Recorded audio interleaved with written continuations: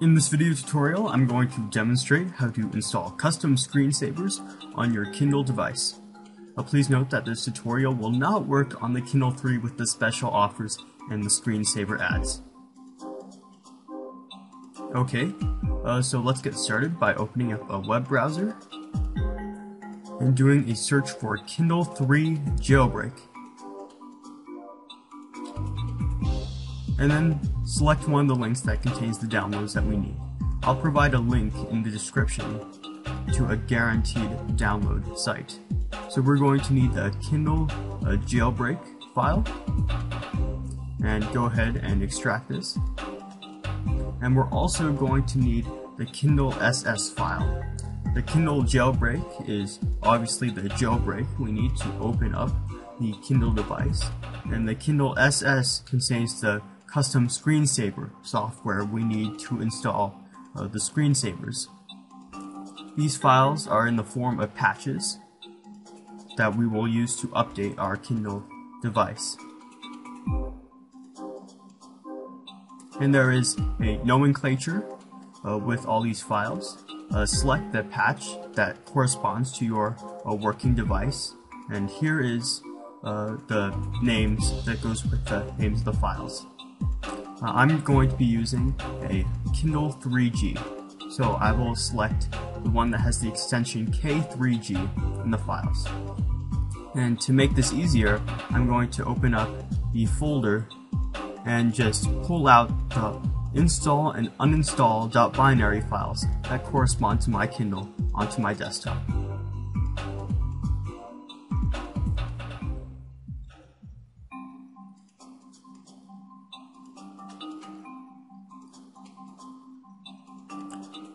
Okay, so once we've done that, we're going to proceed to add the patches to our device. So go ahead and plug in your Kindle and drag the update jailbreak file to the root of the Kindle directory. And once you have that, unplug the Kindle, go to Menu, and scroll down to Settings. And then click Menu again when you're in Settings, and select Update your Kindle and select OK. The Kindle will be updated using the patch that's in your root directory, and then your Kindle will restart.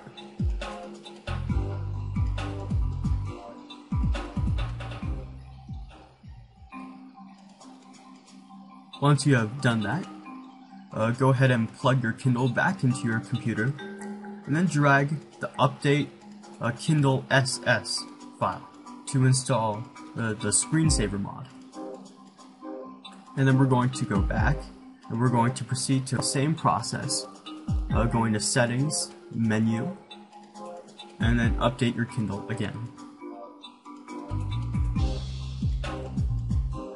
And then it's going to repeat the process and restart the Kindle device. Okay, while we're doing that, we're going to proceed to create some custom screensavers. Now I'll demonstrate how to do this. You can do this in any image editing program like Paint, GIMP, or Photoshop, but whichever program you use, go into Settings and set the width and height to 600 by 800, and set the colors to black and white, and if it gives you the option, set it to grayscale as well. And I'm just going to create a very simple screensaver.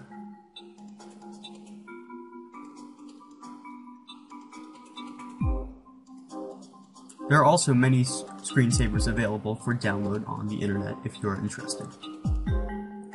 So once you are finished creating your custom screensaver, go ahead and save it as a PNG file.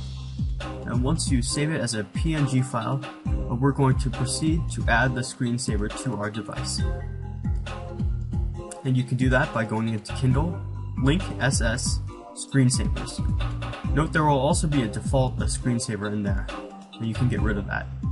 And also, the old screensavers, the original ones, are stored in a folder called Backup. So if you want to use any of the old Kindle screensavers, you can find them there. And once you have added the screensavers, go ahead and go to Settings, Menu, and Restart. If you don't do this, the new screensavers will not take effect. But once you restart your Kindle, you will see your custom screensavers installed. So here's a demonstration.